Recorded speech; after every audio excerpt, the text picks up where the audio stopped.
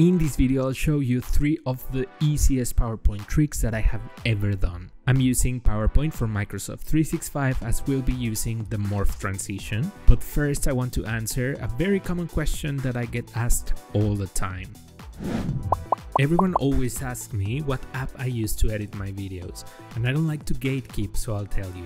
It's called Wondershare Democreator, and I've been using it for a while to make all the screen recordings that I showcase in my videos. After installing it, you basically click on Video Recorder and then select your settings. It's a multi-track recording software, which means that you can record your screen, microphone and your webcam at the same time as different tracks. I love that you can make all the edits within the software. Here you can trim sections of the video and add effects such as transitions, cursor highlights, annotations and more. They recently integrated a bunch of new AI features like auto subtitles, AI voice changer and denoiser, and beauty filters. You can even add a 3D avatar that tracks all of your movements. So make sure to try out Wondershare Democreator for free. I'll leave the link in the description box of this video. Okay, so for the first one, we're gonna start inserting an image. And I always get images from the stock image library in PowerPoint. And a very easy way to make the image fit in your slide is if you click on the drop down from crop, go to aspect ratio and select 16:9. And that way, when you make it larger, it's gonna fill up the whole area of the slide. Okay, amazing. So now we're gonna go to insert and select a table. We're gonna insert a 7:5 table. So you just need to hover on the little squares over there and go down until you reach 7:5. And now we're gonna enlarge it and make it cover the whole area of the slide like this.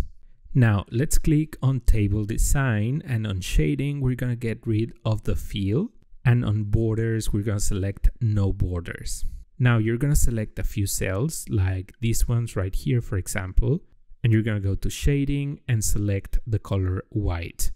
Let's repeat the process with a few other cells.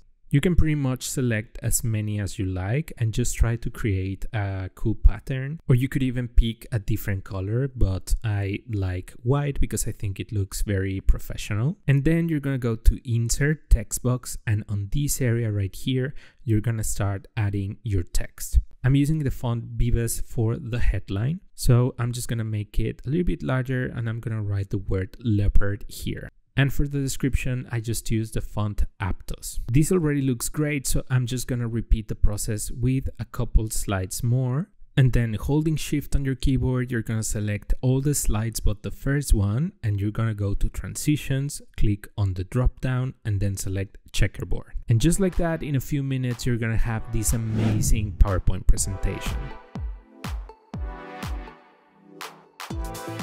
For the second one, we're gonna insert a picture into our slide and put it right here in the middle. And then we're gonna bring in another one and put it right here on the right. It doesn't matter if it goes outside of the slide. And just continue adding images as many times as you like. I got all of these images from unsplash.com.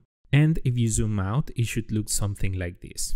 And now right click on the slide, go to grids and guides and select a vertical guide. And then we're gonna select a circle from the shapes panel and we're gonna create an oval that we're gonna put right here at the top. Okay, perfect. So now we just need to make sure that it's aligned. So go to align and click on align to center. Holding Control on your keyboard, you're gonna drag it down to the bottom like this. And then holding Shift, you're gonna select both shapes and click no outline and change the color of the fill to white. Duplicate the slide with Control D, and holding Shift, you're gonna select all of the images and move them to the left. So the center of the second image is aligned to the guideline that we did earlier. And you're gonna repeat pretty much the same process with the rest of your images. So just duplicate the slide and move everything to the left so the next image is aligned with the center of the slide. And now it's just time to start adding the text boxes for our slides. So just go to insert text box, and here is where we're gonna write our headline. Let's also make sure that it's aligned to the center of the slide.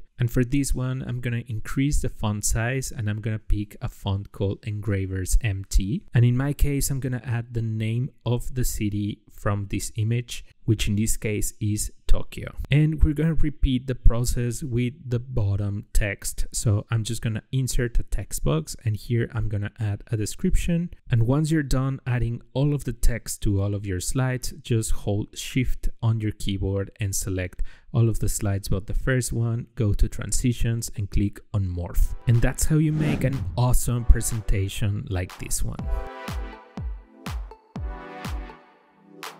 Okay, so for the last one, we're gonna insert an image, go to picture format, click on the drop down from crop and select a 16:9 aspect ratio.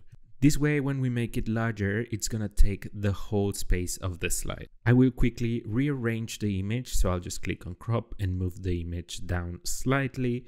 And then we're gonna insert a rectangle from the shapes panel and make it cover the whole area of the slide like this. Then let's click on shape outline and select no outline, go to shape fill and pick a color. In my case, I picked black, and let's just move it to the right like this. Now let's go to insert, select a text box, and in this area is where we're gonna write our text. For the headline, I'm using the font Vivas New, and I'm just gonna increase the font size using this icon right here and change the color to white so I can see exactly what I'm typing.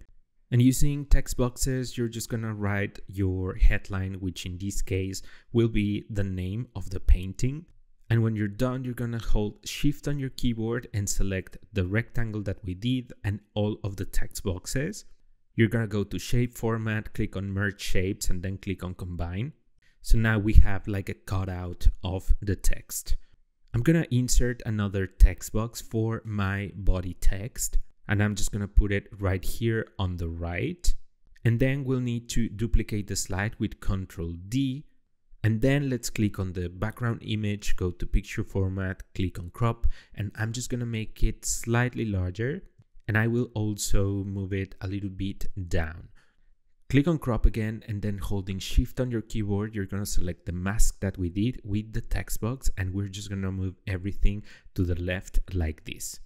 And lastly, you just need to apply the transition, our favorite transition, morph. And there you go, guys. That's just 3 easy ways to upgrade your presentations. Please like this video and leave a comment. It helps my channel a lot. You can get all of these slides from my website. The link is in the description box of this video. Thank you so much for watching. Thank you so much for your support, and I will see you on my next video.